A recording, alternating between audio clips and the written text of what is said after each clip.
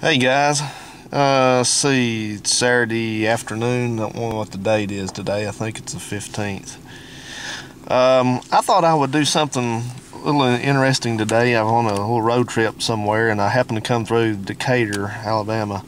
And the hospital building that you see here is Decatur General Hospital. You can see the name over there. And the reason I'm here is this was where I was born 39 years ago, 9:54 p.m.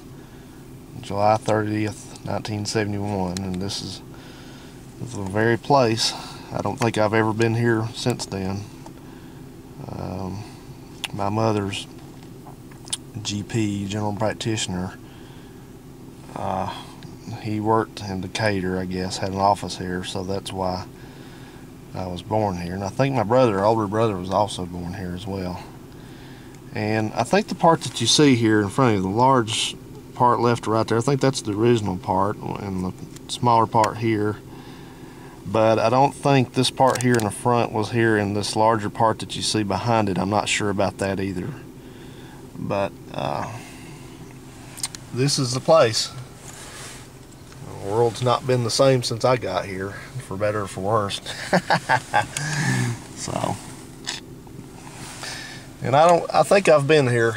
I said I wasn't here since then, but I don't know if it was at the hospital or where, but I have a very, very vague memory of coming to a doctor's appointment, probably when I was just a very small child.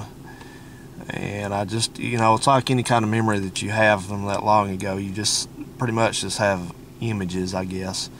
That's what I have. I have just, like a photograph in my mind of that time. But that's all I remember about it. Of course, I don't remember being born, thankfully. But I thought I would come by here and just see what the place looked like. It's still, of course, a functioning hospital, big major place here. And I did check the aerial photograph from 1970, and it was here in this location, so I am sure that I'm in the right place. This is the real deal. So anyway, I'm going to get back on the road and continue my trip, so I thought I would just share this with you, everyone. Thought all of y'all have a good weekend, and talk to you later.